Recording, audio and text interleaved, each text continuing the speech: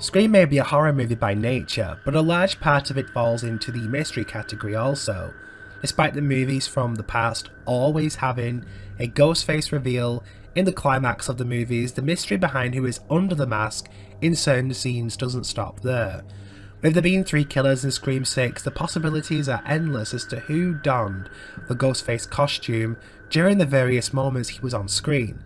Many people will do their own versions of this, but today I'd like to share mine with you in my Who Killed Who for Scream VI. Some of the moments I'm about to bring up here require some in-depth analysis. Because of this, I went back and watched the movie for this specific purpose, to try and observe characteristics, dialogue, and in some cases, build structure as a way to determine a final answer.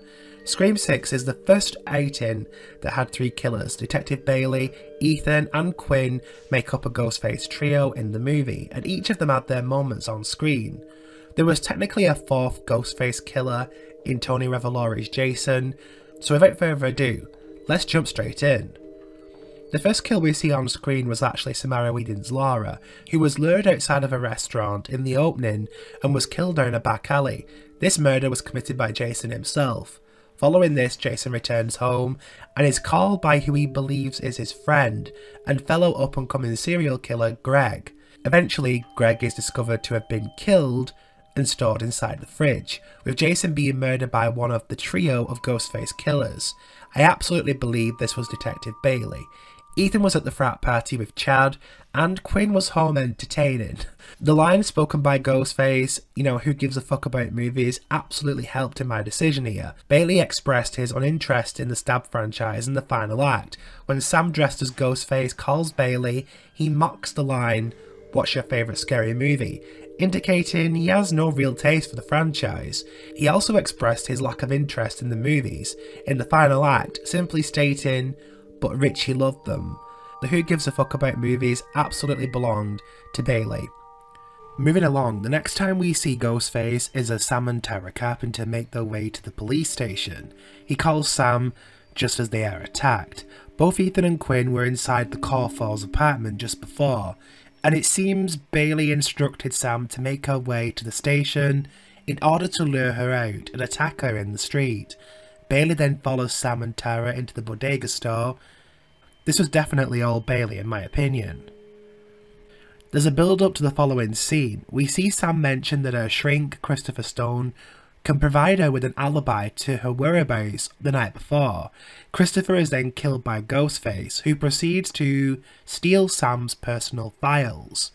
This one is tricky. Quinn and Ethan are seen with the main group in a scene following, indicating they've likely been to classes together or have been gathered there intentionally by Mindy.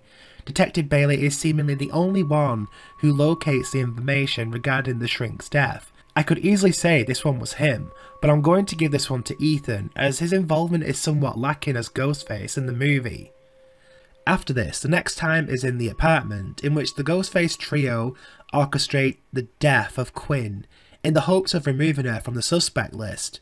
The Ghostface in the scene attacks Mindy, then her girlfriend Annika, prompting the pair and Sam to flee across the apartment buildings with only a ladder for support. Eventually Ghostface catches up with them and knocks Annika from the ladder, killing her. This one was difficult to guess. I'm going to assume it was Detective Bailey once again. I've seen some people say this could be Ethan, but just hear me out for a second.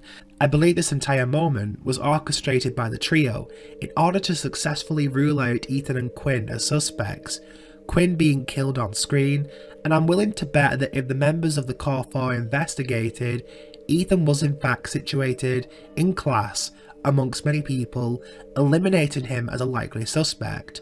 The plan backfired, as Mindy was even more suspicious following this encounter with Ghostface, which may be why they decided to eliminate Mindy shortly after. To me, it seems obvious this Ghostface was Bailey. The next 2 on-screen appearances from Ghostface were actually confirmed to be Quinn by the character herself in the final act. She attacked Gail Weathers in her apartment, she murdered Gail's lover Brooks, and was also responsible for the subway train attack on Mindy. The next outing from Ghostface on screen was actually Chad's attack. This was obviously carried out by both Quinn and Ethan, as Detective Bailey only showed up later and was actively shown to be at the station in a scene prior to the Ghostface attacks. The final person in the movie to become Ghostface is actually Sam Carpenter, as she murders Bailey in the final showdown, whilst declaring that she is nothing like her father. There's a possible foreshadowing in this scene that Sam will never truly be able to escape the Ghostface of her past, but she can use it as a way to fight back. It reminds me of a similar line stated to Sidney Prescott in Scream 2 by Gus, her drama teacher. None of us can avoid our fate, but as an artist, you can honestly face it and fight it. I hope you guys have enjoyed my take on who killed who on this movie. Be sure to like, share and subscribe, and look out for more great videos on the way.